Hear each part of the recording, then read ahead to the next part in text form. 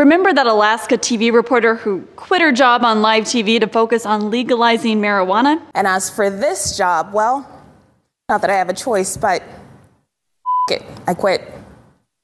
Well, 2 years later, Charlo Greene is now facing 54 years in prison for allegedly running an illegal marijuana shop. According to a report from The Guardian out last week, the former KTVA reporter has pleaded not guilty to multiple charges, including misconduct involving a controlled substance. A spokesperson for the Alaska Attorney General's office told the outlet she's facing 14 offenses for running the Alaska Cannabis Club. The club was created 6 months before the state voted to legalize the manufacture, sale, and possession of marijuana in 2015. So it let people buy memberships and make donations in exchange for pot when it wasn't legal to do so. Authorities conducted several raids and undercover operations at the Alaska Cannabis Club. Greene wasn't directly involved in any of them, but she's being charged because it's registered under her name. In a blog post, Greene called the charges against her a, quote, modern-day lynching. Greene's trial is expected to start in the coming months.